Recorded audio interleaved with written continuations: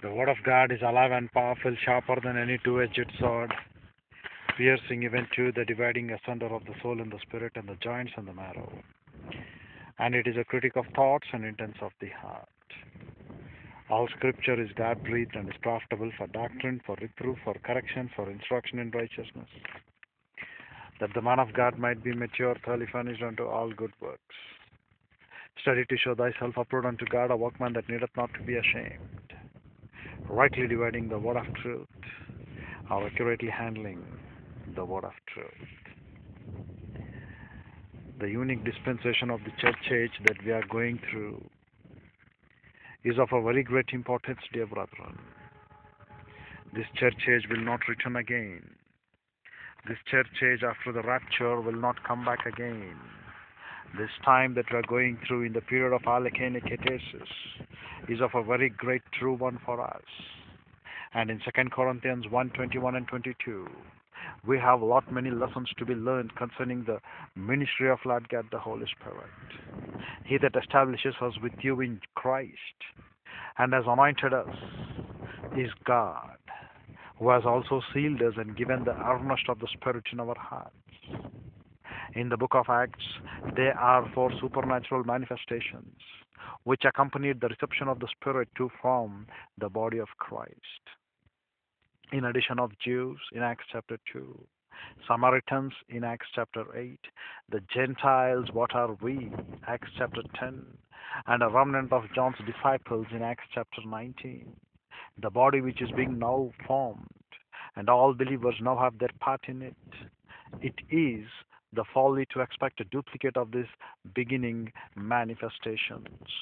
On verse 2, our verses in 2 Corinthians summarize the various operations of the ministry of Lord God the Holy Spirit in 4 different phases.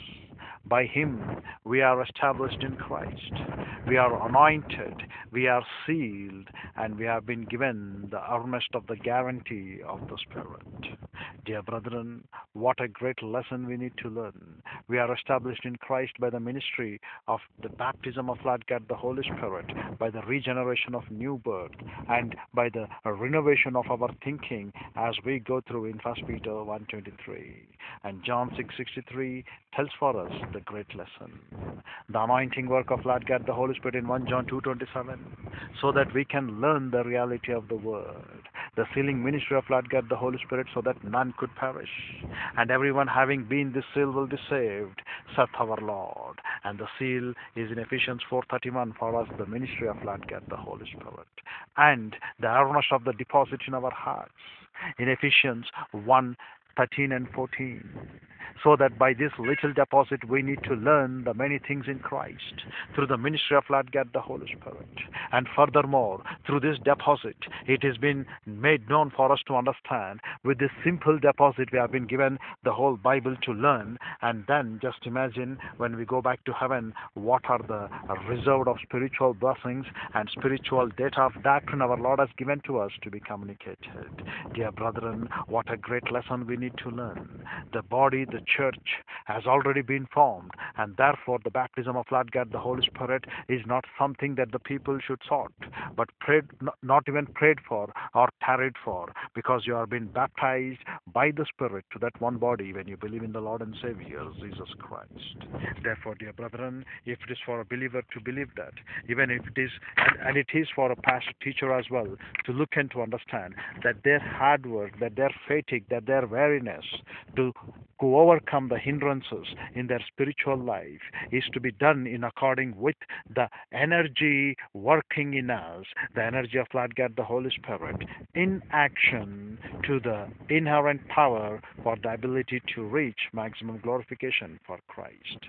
Do not waste your life in thinking, I have not yet been baptized with the Spirit, I have not speaking in tongues, I am not doing miracles or healings, therefore Holy Spirit is not in me. No. Lord God the Holy Spirit, because of Him only family, you can call our Lord God the Father as Lord, and you can call the works pertaining to realization that He indwells in us as we dwell in Him because of His Spirit, saith 1 John 4:13. Because of His Spirit, we call Abba Father. Because of this Spirit, we are being sealed and we are being redeemed unto the day of redemption. Because of the Spirit, we have everything for us to learn from Bible doctrine. Because of this Lord God, the Holy Spirit permanently indwelling in us, we have a new assurance, new security, new deposit for us, so that we should be established, so that we should be anointed, so that we should be sealed. Anointed in the sense, don't take in any other manner, but anointed in the sense, you have been given this mental ministry of Lord God, the Holy Spirit, to learn the Word, to apply the Word, to get back to the reality of the Word.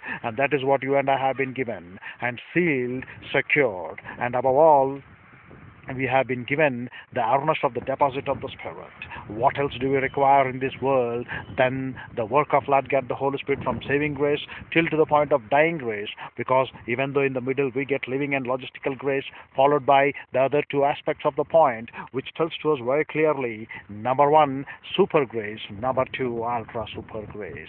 These two things, even the living logistical grace, the right from the saving grace, even the last when we go for ultimate sanctification after our death, even the dying grace is purely by Lord God, the Holy Spirit. Above all, He has given us the completed canon of Scripture. Above all, He has given the right pastor teachers before us, so that who have rightly divided the word of the Lord as per dispensations, by following their footsteps. We need to come and explore by the ministry of Lord God, the Holy Spirit, the truth, and explain the truth, so that the truth can stand forever and forever. And when though you do it or not, truth will stand forever and forever.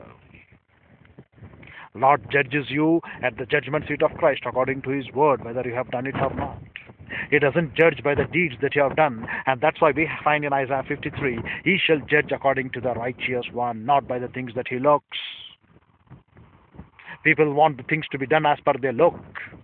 But our Lord looks in a righteous manner. In a righteous manner, His word is only righteous. If the righteousness of Lord protects the very essence of God, then the justice of God also works in the protection of the great divine justice of Lord God Almighty, which is nothing but the attributes of my Lord. If righteousness could be met, then the justice has to protect all those things.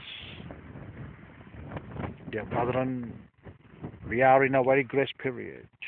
Let us glorify our Lord to the maximum by the daily intake of Bible doctrine. Believing you have been baptized by the Spirit, not agonizing, crying, weeping, and wailing, and thinking that I have been demon-possessed because of not baptism of the Holy Spirit, as some morons want to tell.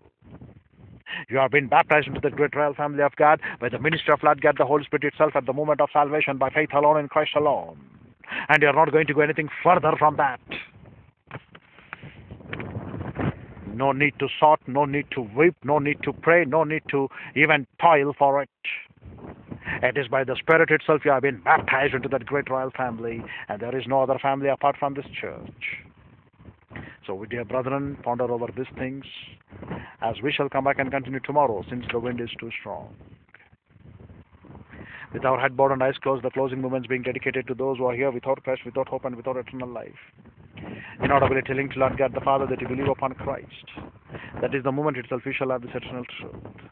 This eternal truth for is for very simple, believing in the Lord and Savior Jesus Christ, and you shall be saved. And whereas for the believer, the great matter is to grow up in grace and the knowledge of Bible doctrine, so that you shall learn to know the truth, and the truth shall set you free. And whereas for the pastor teacher, the great matter is to kerusothon lagan, herald the word in season or out of season, because of the diamatrum of witnesses wherewith they have been called. The great diamatrum of witnesses, nothing but indwelling Trinity, followed by Bible in our hands. We do not have any other thing than that. We need to look upon truth, truth, truth, and Lord God the Holy Spirit only takes the truth to preach.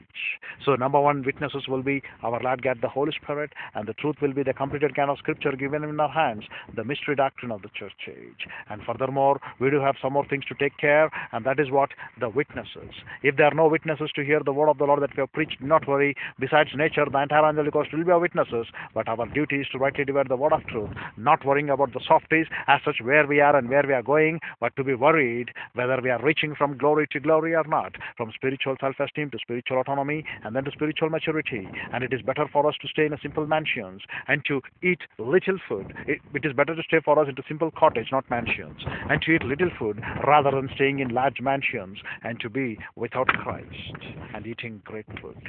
That's what I meant to say, exchanging the glory of Lord for a lie. Let the truth be as it is. Explain the truth as it is. Need not worry about your money. Need not worry about your income. Need not worry about the ecclesiastical displeasure. Need not worry about the fellow man ostracism. But we need to worry about only one thing. Have we glorified Christ or not today? Have we given the maximum glorification to our Lord by the true mentor ministry of Lord God, the Holy Spirit or not? That is what we need to worry and nothing else than that. Because Lord knows before you could open your mouth and ask to Him, He will provide you abundantly, exceedingly, above all that you can ever ask, imagine, or think. We shall come back and continue tomorrow. Father, grateful for the privilege that I was given to fellowship with through the word. We pray that Lord God, the Holy Spirit, will enlighten us on these things and make it a source of blessing and challenge, sovereign Lord. For we ask it in Christ's name, Father. Amen.